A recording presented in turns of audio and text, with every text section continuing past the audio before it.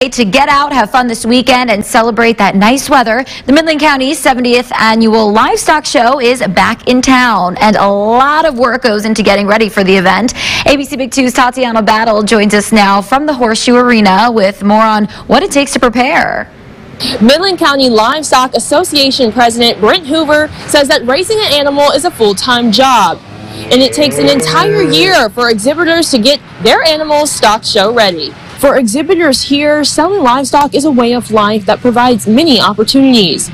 Hoover says that the sales made at the Midland County Livestock Show have been able to provide scholarships and jobs for those coming to sell their animals. We're here to show our appreciation to these young folks for their hard work, their dedication, and their year's worth of effort of raising this stock.